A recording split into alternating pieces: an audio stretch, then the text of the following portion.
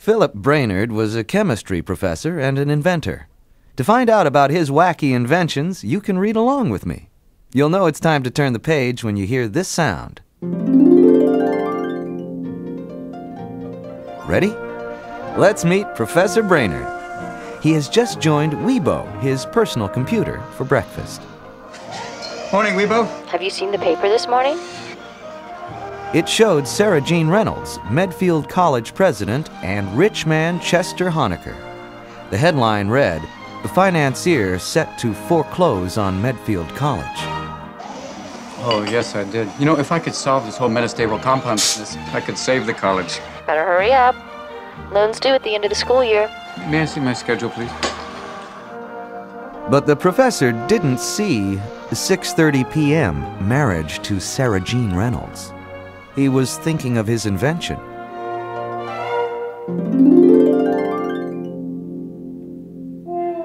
Sarah Jean Reynolds was modeling her wedding gown for her secretary, Martha. You don't think it's too much? No, it's elegant. And it's a wonderful idea to go with the big wedding this time. It does put the pressure on the professor to show up. If he forgets this time, that's it. Well, in his case, once is justifiable, and twice is understandable, but 3 times. Wilson Croft, a teacher from the rival college of Rutland, dropped in on the professor. You don't seem too happy to see me, Phil. I'm not. All the years we've known each other, studying, working together. What happened between us, Phil? I just got tired of you stealing my ideas, Wilson. Why are you here? No, to be honest, I'm here this weekend to steal your fiancée and make her my wife. Well, I think you'll be sadly disappointed. I'll see you at the wedding, then.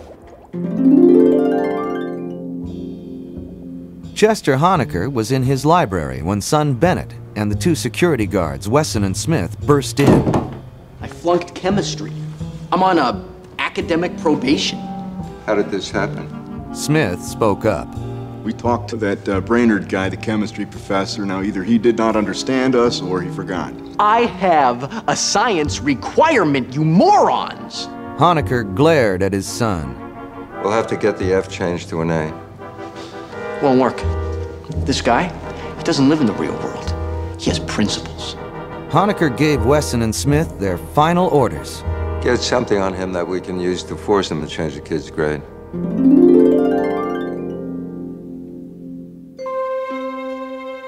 That evening, Weibo was helping the professor get ready for the wedding. Suddenly, he threw off his tuxedo jacket and ran to the basement. But if you go from hot to cold very quickly, you get a conductive polymer, and you complete the metastable sphere. Inside a small tank, 2 fluids were mixing. Behold! There it is! Now it'll work. He called to Weibo.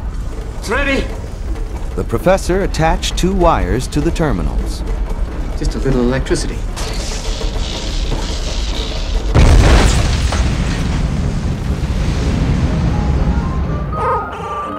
Weibo, do you know what this is? It's Flubber!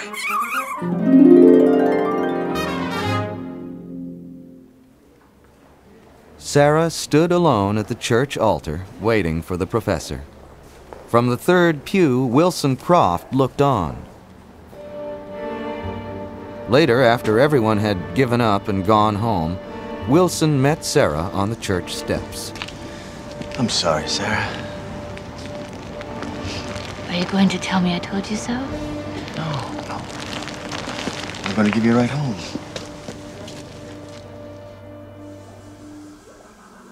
Across town, the professor was now working on fluid flubber. The green goo ricocheted around the basement, smashed through a window, bounced up and down the neighborhood, and sailed back through the window. The professor caught it in his catcher's mitt.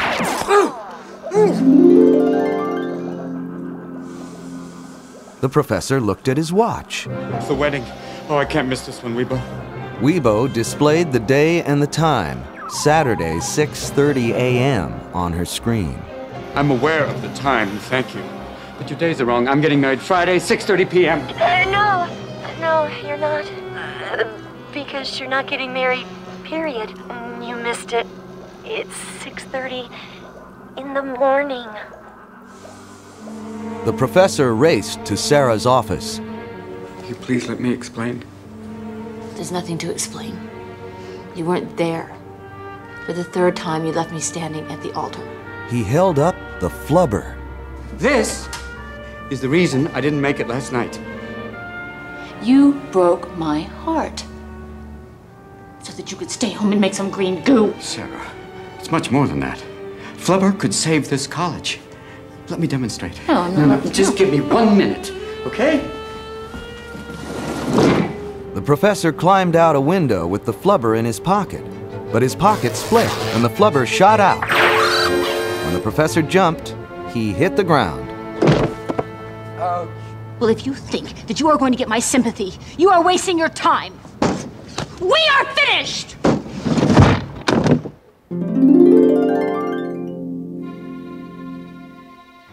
As the professor was testing the fluid flubber, Honecker's guards were spying on him through the basement window. He lathered a golf ball with the stuff and let it fly. It conked Smith in the head. Oh, the golf ball is really moving. How do you do that? Then Wesson got banged with a bowling ball. You seen enough? Plenty. As the guards hurried away, the professor sprayed the driveway. It vaulted them into the sky, and they crashed down into a tree. Next, the professor put fluid flubber into his T-bird and flew to Sarah's. Wilson Croft was there. The professor landed his car on Sarah's roof and listened to them. It's such a pleasure to spend time with you without having Brainerd hovering above us. Listen, I'm driving up on Thursday to Rutland for the game. Or should I make dinner reservations? And since Rutland is going to lose, I'll pay. All right. If your team wins, you can buy me dinner. If your team loses, we go up to the mountains for the weekend.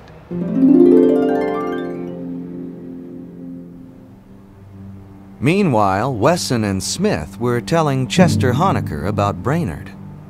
He took a golf ball, he rubbed this cream on it, and then the golf ball took off and popped Smith in the head. Several times. I got hit with a bowling ball. Repeatedly. It's the stuff he's got, sir. It's stuff. I don't know what it is. I don't know where it comes from, but it will give you one heck of a headache. Back in his laboratory, the professor was spraying flubber on a board of thumbtacks. Flubber is going to the basketball game. We've got to win this game. I've got to do it to prove to Sarah that flubber really works. I'm going to do it right under Wilson Croft's nose. Don't fail me.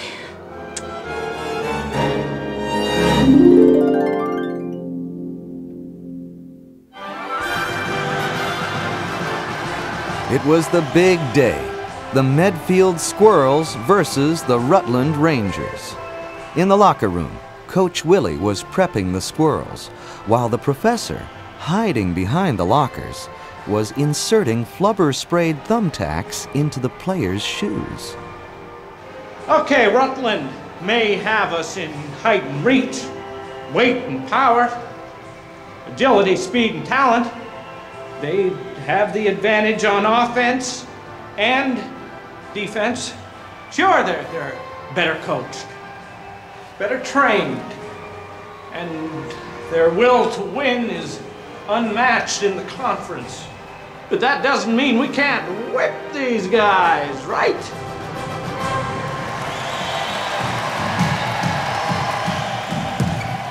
By halftime, Medfield was getting smeared 54-3. Some of the fluid flubber had rubbed off the thumbtacks. As the Squirrels filed off the court, Professor Brainerd gave them another dose by applying it to his hand and high-fiving each team member. Be a flying squirrel. When the Squirrels came back, they blasted the ball around the court and jumped 5 feet in the air. Wesson and Smith, in their seats with Chester and Bennett Honecker, recognized the work of Brainerd Finally, with only 14 seconds to play, the score was Rutland 66, Medfield 67. The professor whispered to Wilson. Looks like a lonely weekend in the mountains for you, Croft. Then, the squirrel center discovered the thumbtacks on the bottom of his shoe and removed them. The professor ran to courtside and swabbed the bottom of the center's shoe with fluid flubber.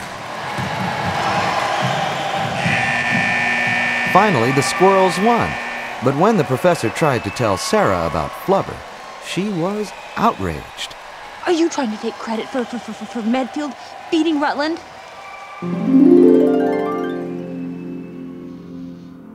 The professor was heartbroken. When he got home, he spoke to Weebo. Truth is, Weebo, I'm not absent-minded because I'm selfish, crazy, or inconsiderate. I'm absent-minded because I'm in love with Sarah. Without the professor knowing it, Weebo recorded his feelings and played the tape back for Sarah. It worked. To talk things out, they took a ride in the T-Bird. When they returned, Honecker, Wesson, and Smith were in the professor's garage. There's a lot of money in your discovery. Perhaps we could make a deal. Any discovery I make will belong to Medfield College. At the end of the term, there isn't going to be a Medfield College. I'll forget the debt right now. No, I'm not selling. The next day, the professor and Sarah demonstrated the flying car to Pacific Aerospace, and a deal was sealed. Meanwhile, Wesson and Smith had broken into the professor's house, destroyed Weebo, and stolen the flubber.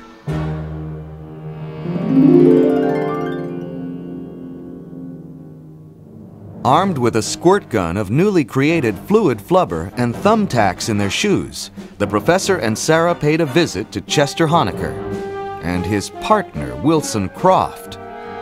After tricking them into giving the flubber back, they took on Wesson, Smith, Bennett, Chester, and Wilson in one big fist fight. Look out! Get him!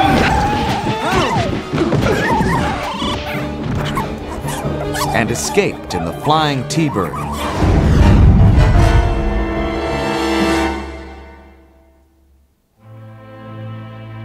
After the battle, the professor and Sarah went home to Weebo. Can you fix her? I can make repairs. But I could never bring back the life well she had. What was that word she was displaying on her screen at the end? Began with S. The professor typed the word in and found the file. It was written to the professor. Hello, Philip. If you're watching this, I'm no longer here. I hope my demise didn't cause you any undue distress. A full and complete design of me is in this file.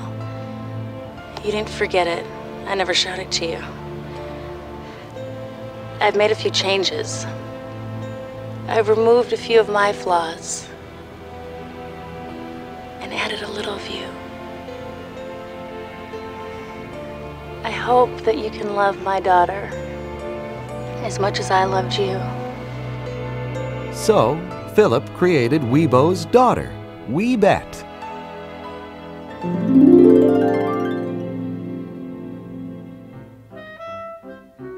Sarah and Weebette stood at the altar. On Weebette's screen, the professor was dressed in his tuxedo, hard at work on his next invention. After the ceremony, he did take a little break to go on a honeymoon with Sarah. And when they returned, they lived a quiet life. That is, until the professor's next invention.